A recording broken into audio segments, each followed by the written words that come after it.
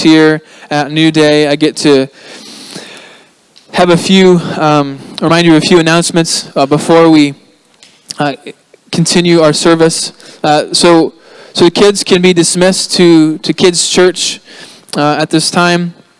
In a few moments, we will be able to give of our tithes and our offerings. There's information in the seat pockets in front of you, different ways you can give. So just want to give you a moment to get that prepared if you need to. In the chair in front of you, there's also a connection card. We use this just across the board as a way for you to communicate with us, so that we can get your information, so that whatever prayers you have, whatever life stuff you have going on, if you have a practical need that you need help with, you can even just write that on there and place it in the offering basket as it passes by. And if you're new with us, we would actually ask you to take that connection card and not put it in the bucket, but on the way after service, go over to the welcome table. We have a gift for you. We want to be able to tell you a little bit more about who we are as a church, answer any questions you might have. And so please do that. All right, so just a few quick announcements for us this morning. Next week, if you show up here, you're going to be disappointed because no one will be here. We have church at the camp next week, Bear Lake Bible Camp, about 45 minutes south of here. We've done this a couple years now. We can call it our annual Church at the Camp, where all three New Day congregations just get together. It's going to be in the afternoon, 2 to 6:30 p.m., and we're just going to come together, have fun. There's going to be a ton of things that are available to do at the camp, swimming and zip lining and putt-putt golf and a bunch of things. So just come ready to have fun. Please bring a dish, a dessert, and a cooler, because we'll have dinner together, and then we'll be able to worship together in closing. And so that can be fun. All right. I just got word that a friend of mine, somebody who's been through the Wellspring School, is able to give a testimony this morning about what it is and why you might want to do it. So Dave, could you come up? Let's give Dave Ives a hand. You can just say anything. So step up here. Should I hold the mic? Anything? No. They know how to get me on stage. They try. Biggest thing about Wellspring, I think, one of the big things I learned was getting out of the comfort zone, which this is out of the comfort zone, which they learned. Kind of like, I think, Jill, yeah. But the biggest thing was God making the uncomfortable comfortable. Even prophesying over others, it was great to find out we were on the same page, like me and Diane over there. She was my big partner on that one. Just the excitement of seeing people you don't know, but you're impacting. So it's great. Amen. Yeah. Thank you, Dave. Woo. Good job. Drag me up here. All right. Yes. Just in, right? That was very in the moment. I appreciate that. So Wellspring, just real quick, you can find out more on our website, but it starts in less than a month. This starts September 8th, Sunday, and it goes through about 8 months. Every Sunday afternoon we meet together. And so if you're interested in finding out more, Chloe and I will be available after service to talk to you about it. But I highly encourage anybody who wants to grow in their ability to minister just in the love of God to consider doing this school. All right, that's all I have. I'll invite the ushers to come forward at this time. And we'll just be able to just pray for that as well as for the rest of the service. So join with me. Father in heaven, we thank you for your goodness. God, every good and perfect gift comes from you. What do we have that we have not received? God, we thank you that your goodness pervades our life. That your mercies are new every morning, that your faithfulness is never ending. And God, we pray for the offering, God, that those who who give will be blessed in their giving, God, for the money that's given, God, that it would be used to further your purposes in the earth and in the Kalamazoo region. So we pray blessing over that. I also pray for Pastor Anthony as he comes up and brings the word this morning, beginning a new series for us, that we would have ears to hear and just an eagerness, God, to apply and to act on what Pastor Anthony brings this morning. So God, we bless him, we thank you for him, and we pray just for your anointing to be upon him as he brings your word this morning. In Jesus' name, amen. All right, let's give Anthony a hand as he comes forward. Oh, you gotta... No, you're right. Thank you, Jimmy. God bless you. That's exactly what I'm going to do. I'm just going to use the book as a prop. That's the first thing every week. How are you guys doing today? Excellent. So first service, this is the faithful remnant of Israel, right? These are the true believers. So thank you for coming. I like talking here. I am the pastor of the Vine campus over in the Vine neighborhood. So I'm on Locust Street, and I preach over there on Saturday nights. And as I say every time, sometimes they forget to lock the doors, and I sneak out, and I show up here on Sunday morning. And this is one of those days. Guys, it is my pleasure to start a sermon series called Could We Be Wrong? Why did we call a series that? What church is dishonest? It's crazy. Well, here's the deal, right? I've been a Christian since I was almost too young to remember. I was raised in basically a Baptist tradition, as I've mentioned several times. And when you're raised in a Baptist-y church, you're getting saved like 3 times a week, right? Sunday morning, Sunday night, and Wednesday. So I've been a Christian for a long time, but it doesn't matter how many years you're a Christian. At some point, you're at the Christian bookstore and you see the ocean of Bibles. And you say to yourself, God's Word? Really? It's 2019. It's in English. Could we be wrong about this?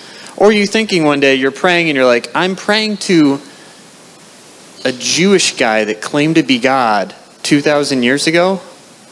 Really? Am I doing that right now? Could we be wrong about this? You know what I mean? And when you have those feelings, fret not. You are not some sort of unsaved pagan sinner who's been fooling yourself your whole life. You are a human, right? So we face these moments where we wonder, could we be wrong? And then we get bolstered up in our faith and we recommit. Today, I want to encourage believers about the reliability of the Bible, okay? If you've ever wondered, could we be wrong about this Bible thing, this whole inspired scripture, Word of God thing? I want you to leave today excited about the Word. If you're a Christian, I want you to just dig into it like you've never dug into it before. And hopefully, if you're on the fence, you're not a Christian, maybe you're not a believer, you do not think the Bible is God's Word, man, today I want to draw you to the Bible only secondarily. What I hope to do primarily is to draw you to the presence of the person of Jesus Christ. That is my goal. And I want to say this, if that is you, if you're on the fence about believing, or if you're a believer who really is a nerd like I am and you want some good information, this book, man, I Do Not Have Enough Faith to Be an Atheist by Norman Geisler and Frank Turek. I was forced to read it against my will years ago, and I have been grateful ever since, man. Hop on Amazon, order it. It is entertainingly written. It is full of great info. It is absolutely fantastic. Plus, it'll make you laugh. All right, should we dig in? Excellent. The Bible. First question I want to ask is, do we even need the Bible?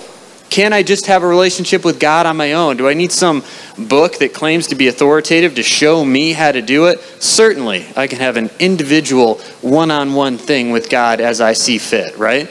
Well, to talk about the problem with that, I want to talk about the story of the elephant. Has anybody heard this, right? This is old hat, man. It's I think it's from India. I'm not sure. It is for sure from some place that had elephants. I know that. But the story goes like this. Some blind men stumble upon an elephant, but they don't know what it is. So they try to describe it to each other without knowing what it is they're touching. And so one of them grabs a tusk and says, hey, whatever this thing is, it's like a spear. And one of them grabs the legs and says, no, you're crazy. Whatever it is, it's more like a tree. And then one of them is on the side of the elephant. And he's like, I'm not even sure you guys are touching what I'm touching. This thing's like a wall. And the guy who grabs the ear says, no, this is more like a fan. And the guy who grabs the tail says, whatever this is that we're dealing with is like a rope. And so the point of this story is to say that when it comes to religions, maybe even though all these different religions are so vastly different, maybe we're just grabbing different pieces of the same thing, huh? So even though they're all wildly different, maybe none of them are wrong. So it's kind of this, there's no absolute truth, relativistic type stuff that we talked about a few weeks ago. God has ruined this for us, because what we have now is a situation as if the elephant says, actually, I'm an elephant, and then explains, these are my teeth, that's my tail, legs, side, ears, and so on. If the elephant discloses itself and explains itself, that clears up all the confusion, right? And actually, if you want to maintain a belief different about the elephant than what the elephant tells you, you're kind of being rebellious. If we had any hope of understanding a God who is beyond our understanding, that hope was that God would reveal himself in a way we could understand. Does that make sense? That is what the Bible is. It's a record of God disclosing himself to people in a way that people could understand. So we need it. If we don't have it, we're just guessing. So the next logical question is, if we need God to reveal himself to us, if we're going to understand him at all, would he? Is he the type of God that would do that? You look around the world and different religions, there's all different kinds of little g quote-unquote gods, and some of them are not very nice, you know? So do we have a God that would bother to reveal himself to us poor ignorant humans? And the short answer to that is absolutely yes. Let's check this out, okay? The Bible starts, God creates two people. They promptly stab him in the back. God shows up. Their son is a murderer. God responds by showing up. The whole world becomes corrupt, so God shows up. After God floods the world, he shows up again, just to encourage and make sure everybody's okay. And then God shows up to start his own nation. He calls a guy named Abram and says, you're Abraham now, me and you are going to do this great thing. Then God keeps showing up to encourage this guy and his children. And finally, God shows up to call a dude named Moses. We have just gotten to the second book of the Bible. It's like God cannot keep himself from showing up. God can barely contain himself from revealing who he is, what he's about. It seems like God is driven to intervene. It seems like God just can't stand it when he sees one of the people that he's chosen and they're going through a hard time. Man, he's right there, dude. He shows up all the time. This is just in the book of Genesis. This trend continues for 65 more, right? And by the time we get to Moses in the second book of the Bible, there's a little bit of a tweak in God's plan and maybe in the intelligence of the people that are listening to him, because Moses decides, hey, God is revealing himself. Maybe, just maybe, we should write this down.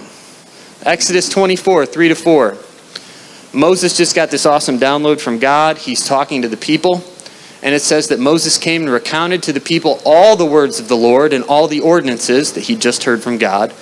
And all the people answered with one voice and said, all the words which the Lord has spoken, we will do. And then Moses did something absolutely brilliant in verse 4 and wrote down the words of the Lord. So God not only reveals himself to us, he seems driven to do it. And you might ask why. And we're going to close with the answer to that question, by the way. But not only does he reveal himself, but he wants it written down. In fact, later in the book of Exodus, God tells Moses, hey, you're going to meet me on the top of this mountain. I'm going to give you my law. I'm going to tell you what I'm like, and I'm going to tell you how I want you to live. Because you won't figure it out on your own. You need me to reveal that to you. And what I'm going to do, because I'm God and I love you, is I'm going to grab some stone tablets, and I'm going to write it down for you. Because there's going to be a lot of words. Maybe he's worried Moses' wrist would get tired or something. So God writes down the law and gives it to Moses. Moses comes down the mountain, and what happens next? Anybody? He breaks them, right? He sees that the people are sinning. You know, he's only been gone like a couple of weeks, I guess. He sees that the people are off the rails. He breaks the tablets. Everybody say, oh. Now, what a cop-out would this be, right?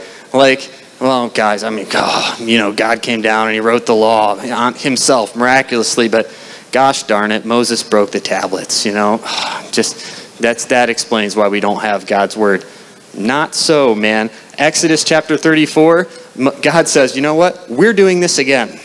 You will have a written copy of my law. He says, this time you're carving the dang tablets, but I'm going to write it out a second time. In Exodus 34, 1 and 2. God wants to reveal himself. It seems like he's driven to do it. He wants us to have a written copy of what he says. And by the time we get to Moses' successor, Joshua, in Joshua chapter 1, he can just encourage Joshua to remember what's already been written down. Check this out. Joshua 1, 7 and 8. Be strong and very courageous. Be careful to do according to all the law which Moses my servant commanded you. Do not turn from it to the right or to the left, so that you may have success wherever you go. This book of the law shall not depart from your mouth, but you shall meditate on it day and night, so that you may be careful to do according to all that is written in it. And then he says, things will go well with you. Long story short, guys, if we wanted to know anything at all about a God who's beyond our understanding, we needed that God to reveal himself to us in a way that we can understand. It seems like he's compelled to do it over and over. He can barely contain himself. And he intends that revelation to be written down and remembered. Everybody said amen. I could just stop there, but I won't. I have so many more cool facts. Guys, that is good. But I have to ask at this point, doesn't that seem like an awful lot of trouble for God? Already, we're in book 3 of the Bible, right? Book 6, actually, chronologically. Never mind. But God is going through a lot of trouble to disclose himself. He's going through a lot of trouble to make sure we have a written copy, and he's going through an awful lot of trouble to make sure that we thick-headed human beings remember it. So you might ask, why would he go through that much trouble? I will perhaps close with the answer to that question. But first, let's talk about the Old Testament. Can you trust what we have written down in 2019 that we're supposed to believe was given to Moses like 3,000 years ago? Let me address what I think is the number one best common sense argument against believing in Scripture. Okay? If you just think about it, you say, gosh, an awful lot of time has passed. Things change over time, and I've played the game of telephone, so I know how this works. So there's literally no way that what we have written down now is the same as what God said way back then. Does that make sense, that logic? Who's played the game of telephone? Have we all done that? Okay, sweet. So, right, you make a circle, and they tell you that the rules of the game are that you're supposed to whisper, right? You whisper to the person next to you a phrase or a word, and then you don't want to be too loud, because the game is that that person has to remember it and whisper it to the next person. And if more than that one person hears you, then, it kind of blows the game. And then they tell you that the purpose of the game is to see if it can be remembered all the way around, right? How many of you know that is not the purpose of the game of telephone? The purpose of the game is to see what a jumbled mess you can have at the end so everybody can laugh, right? This is exactly the opposite of what happened in the Old Testament. They were recording God's words. They took that seriously. In order to create a metaphor, we'd have to forget all about the game of telephone, and we'd have to have more like a classroom setting, almost like this. And I would instead say what I have to say loudly so that everyone can hear, and now we would recite what I just said one by one. So Jimmy would recite it, and then the whole community could correct him if he was wrong. If I want to store information now, I probably will write it on a Google Doc, and I will save it on my computer. We're so advanced now. We have this thing called the cloud, which I don't think anyone understands. And, even if my computer is broken, the information is safe in the cloud, whatever that is, right? That's where we store important information. Back when the Old Testament was given, the storage place for those files, if you will, was the community. It was us. So we communicated information not to play a game, not to see if we could remember, but to get it transmitted accurately. So the checks and balance was all of us. It was an oral culture. This is how they passed on information, and they took it very seriously. It's not the game of telephone. We have to forever throw away that analogy. It doesn't make sense. It doesn't work. Okay? All right, moving on. We do have to admit, though, that the Old Testament is kind of mysterious. It was God's word. They took it seriously. But I can't tell you that on Thursday of such and such a date, a golden scroll came down from heaven and we had the whole Old Testament. Do you know why I can't say that? Because God was revealing his truth to individuals over the course of hundreds of years. That's just the truth, man. You know, he's a relational God who still deals with individuals on an individual basis. And that took a long, long time. Man, some of the Old Testament books say who wrote them, some don't. But the fact is that we had a lot of copies of the Old Testament books. We had it in Hebrew. By the time of Jesus, they were already being copied in Greek. I mean, they were all over the place. And was there some bickering about which books were authoritative and which weren't? Yes, there was.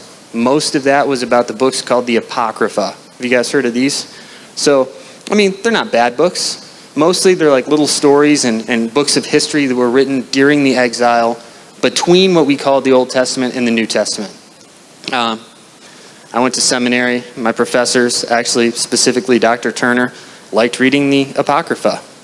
But he didn't read it as the authoritative word of the Lord. He read it because you could get into the mindset of the people in that period, because you could understand, the context of their thought.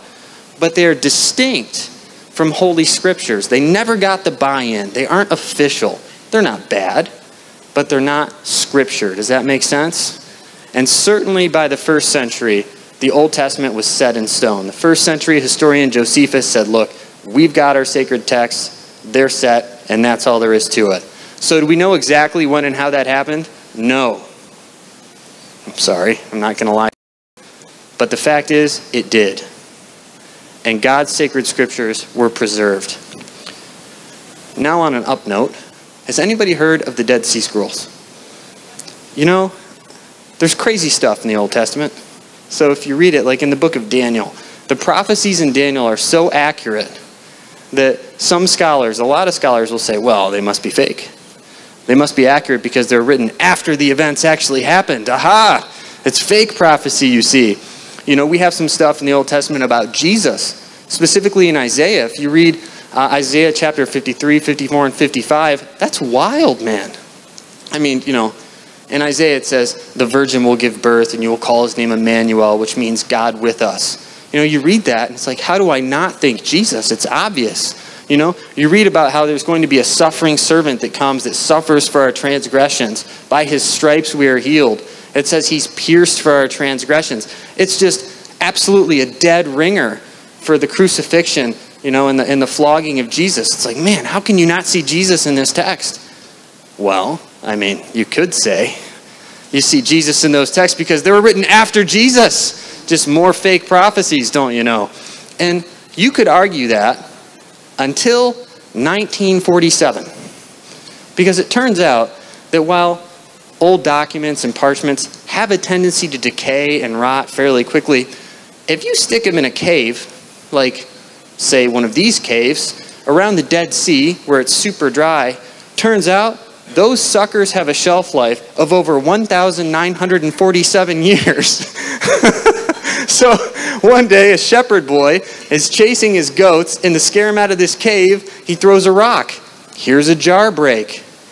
He discovers the first of, I believe, 12 caves that have hundreds of jars of hundreds of scrolls that had been kept there by a Jewish community. They're from 200 BC. Is that before the time of Jesus? Yes. They have copies of every single Old Testament book except Esther, including a scroll called the Great Isaiah Scroll. What do you think the Great Isaiah Scroll contained? A whole copy of the book of Isaiah. The Emmanuel, God with us, virgin birth, pierced for our transgressions one. From before Jesus, not after. This was an enormous find. An incredible faith booster as well, I might add. So, can you trust the Old Testament? Yeah, man, you can trust the Old Testament, for sure. Now, let's move on and let's talk about the New Testament. I hope this isn't dry, because I really enjoy this kind of stuff. So, and if I'm dry, the authors of I Don't Have Enough Faith to Be an Atheist are way more entertaining than I am, and you should get that book. All right, the New Testament is a whole nother thing, man.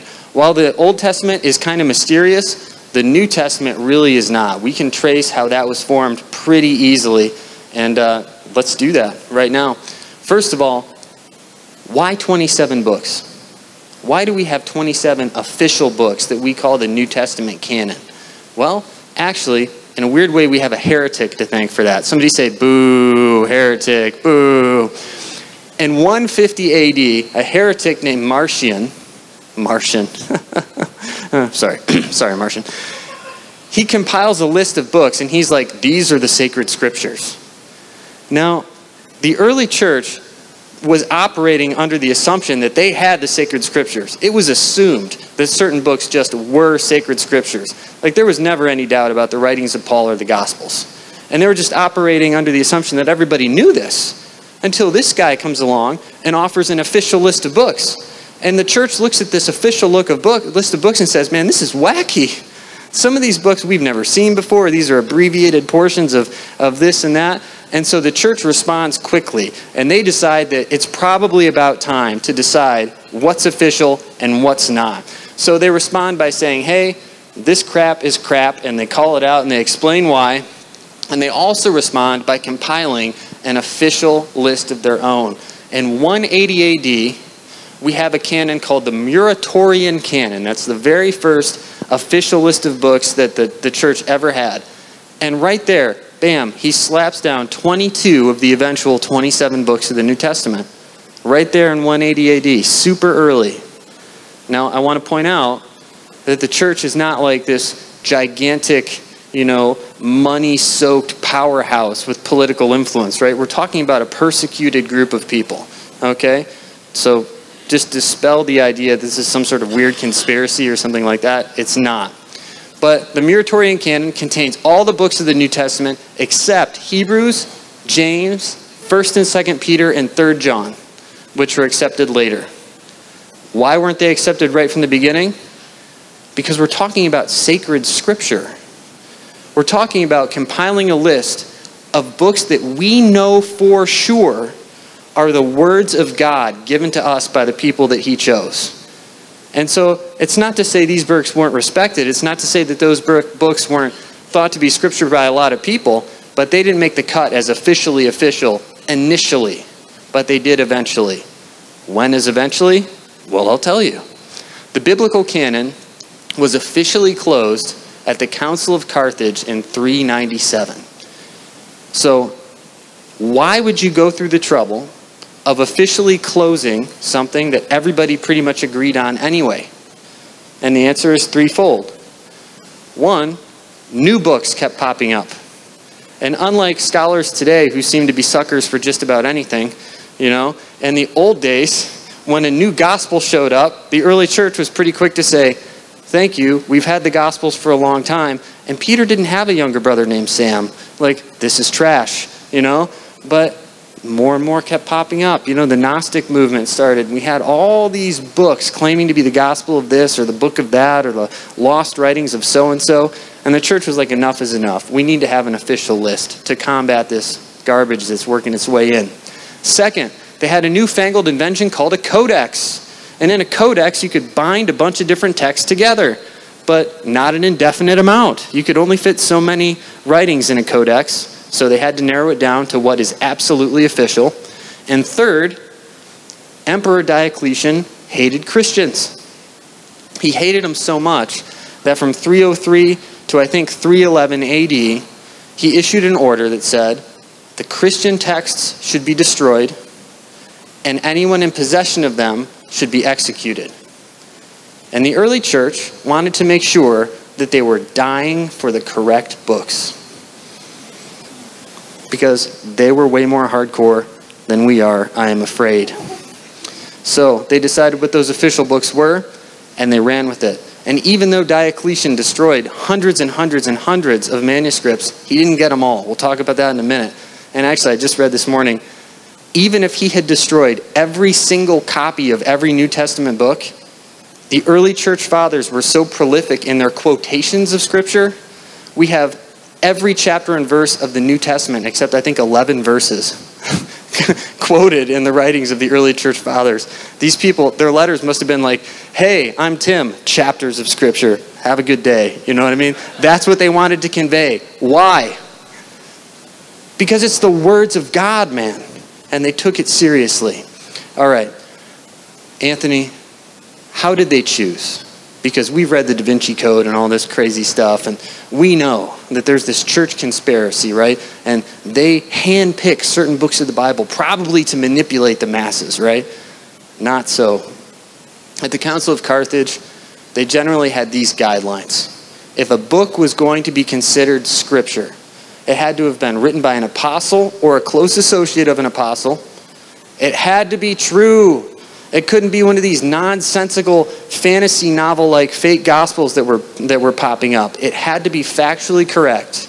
It had to be in agreement with other things that we have no doubt are sacred scripture. And it had to have been used and recognized as official by the church already. So Bruce Metzger, a scholar, I believe from Princeton, says it this way.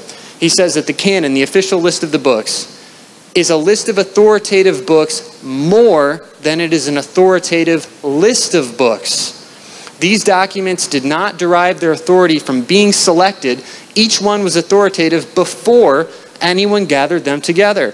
In other words, this council got together and said, these books are legit, so we pick them.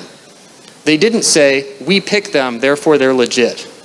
Because can you imagine being the guy in that meeting that was arguing like, oh man, those verses on how we're going to be hated by the world, oh man, I love that so much. We got to get that in there.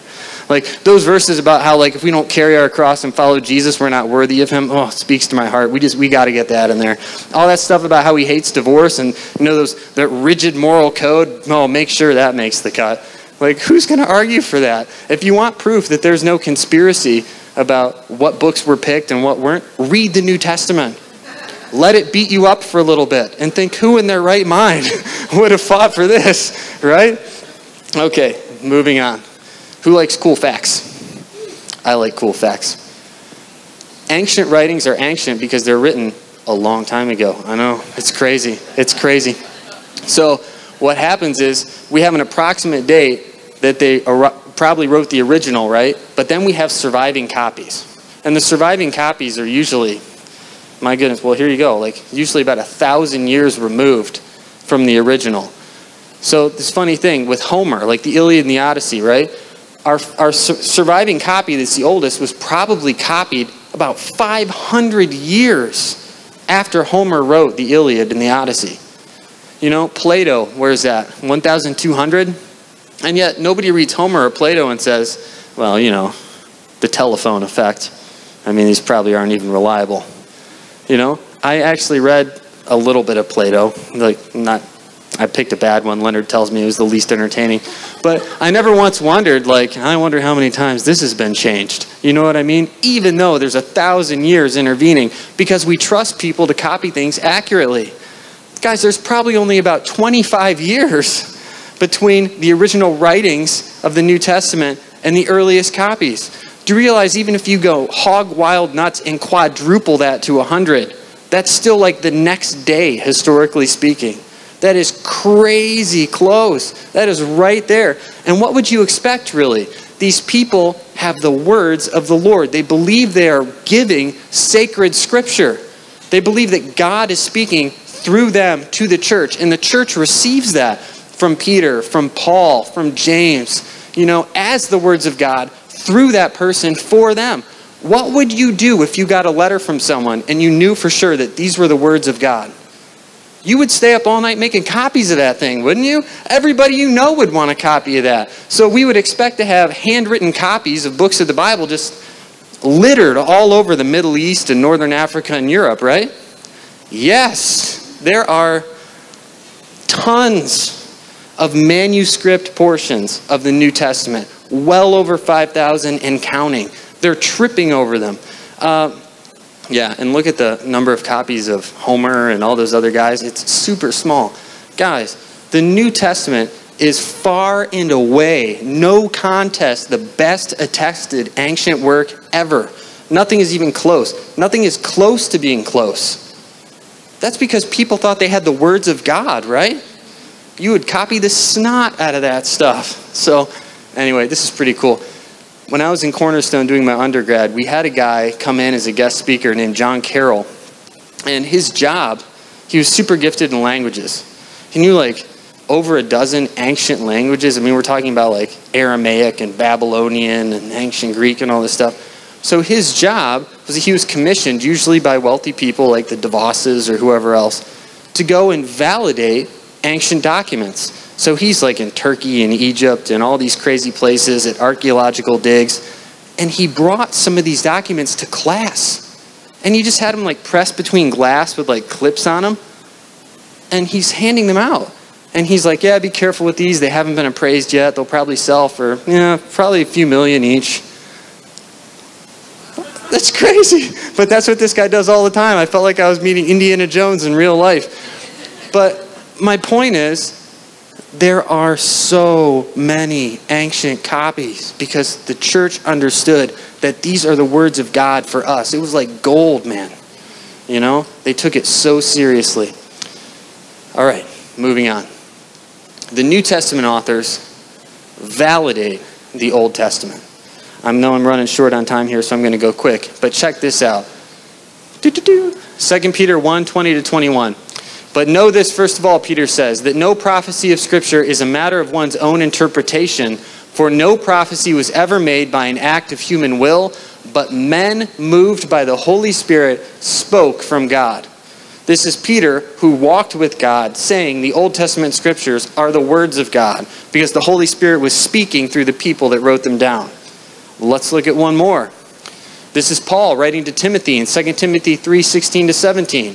Paul says, hey, Tim, all Scripture is inspired by God and profitable for teaching, for reproof, for correction, for training in righteousness, so that the man of God may be adequate and equipped for every good work. All Scripture is inspired by God. He's talking about the Old Testament. Here's yet another one. Acts 1:15-16. The disciples are bummed out because they used to be a jolly band of 13, and then Jesus was crucified, and Judas killed himself. That's a rough time. So Peter decides to speak to the crowd, and he says this.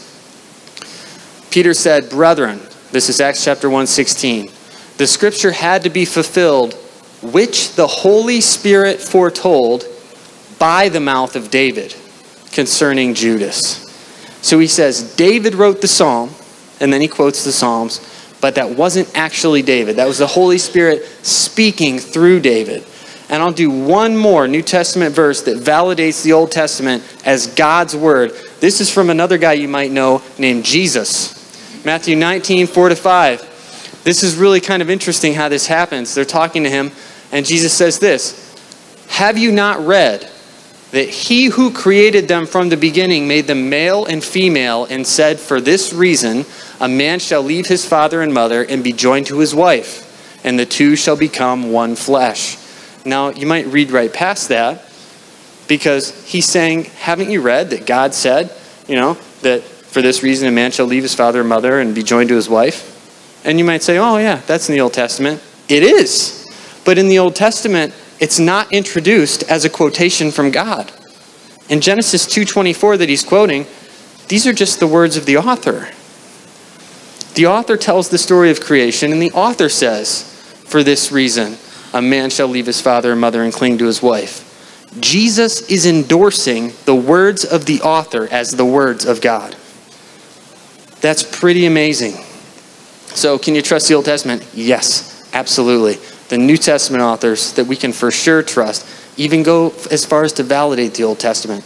And not only that, they validate each other. The New Testament writers knew they were writing Scripture. This is obvious to me. Like, if you're like Peter, James, and John, and you're with Jesus, you see the transfiguration, he dies, he comes back to life, he cooks you breakfast on shore. Like, there's not a whole lot of doubt in your mind, right? Like, this is the Son of God. You put your hands in the scars and stuff, and then when he comes to you in a vision and speaks to you, like, you're going to write that down, and you're going to be fairly confident, right? Like, these are the words of the Lord, you know what I mean? They knew what was going on. They knew they had a unique role, and they talked about each other this way. There's a part in the New Testament where Peter talks about Paul, which is, for various reasons, I think absolutely hilarious. But 2 Peter writes to people in 2 Peter 3:15-16 and says this. Read the whole chapter, by the way. It's pretty awesome. Bear in mind that our Lord's patience means salvation. just as our dear brother Paul, who rebuked me terribly in Galatia, we'll skip that. Just as our dear brother Paul also wrote to you with the wisdom that God gave him. He writes the same way in all his letters, speaking in them of these matters. His letters contain some things that are hard to understand, which ignorant and unstable people distort, as they do the other scriptures, to their own destruction. This is Peter validating the writings of Paul as sacred scripture, wisdom given to Paul right from God. That's pretty awesome. And that leads us to Jesus. Now, Jesus is going to get his own week, as he should. We're going to talk about how the evidence for him actually existing outside the Bible is amazing. We're going to talk about how it's astounding that anything is written about some peasant in the far corner of the Roman Empire that held no political position and was executed. Like, that doesn't make any sense, but there's a ton of evidence. So, Jesus is actually the center point of the New Testament. He's the center point of the whole Bible. He's probably the single best reason for believing the Bible because he's so well attested. And also, I think Jesus gives us the why. Jesus tells us why God would go through the trouble to continually reveal himself to a bunch of people that seem like they just can't get it. Not only does he say it, not only does he say write it down, not only does he say remember it, but he comes in person and lives and dies to validate his word. Why? The Old Testament says in 2 different verses that there's a way that seems right to man, but in the end, what? It leads to death. That's in Proverbs 14 and Proverbs 16. In the Sermon on the Mount in Matthew 7, Jesus says this, "Enter through the narrow gate, for wide is the gate and broad is the road that leads to destruction, and many enter through it. But small is the gate and narrow the road that leads to life, and only a few find it." This is true. I think that it's because we are prone to error. It's because if we were left to our own devices, we would pick ways of thinking and acting and living and being that are absolutely wrong, that we would not get it, because even the ways that seem right to us lead to death. That's why God was so emphatic and so driven to reveal himself to us, because we couldn't get it without him. He wants us to live. He doesn't want us to die. And he knows that short of revealing himself over and over and over, taking the most dramatic step possible and coming and dying for us, we would not live. That is true. And that is why I think we have the Bible. Because God desperately wants the people he made to live. Does that make sense? If you are a Christian, I encourage you, man, read the Bible like you've never read it before. And you know, I don't even necessarily mean read more of it than you have before. I mean read it like you've never read it before. Read it as the words of God that have been protected by God and given to you through thousands of years so that God can help you live and not die. And if you're not a Christian, I encourage you to fix that today. Because the God that was driven to reveal himself to man, I know is revealing himself to you this morning. And there is no better time to say yes than right now. Amen? Amen. Here's Pastor Jimmy to close. Thank you, Pastor Anthony.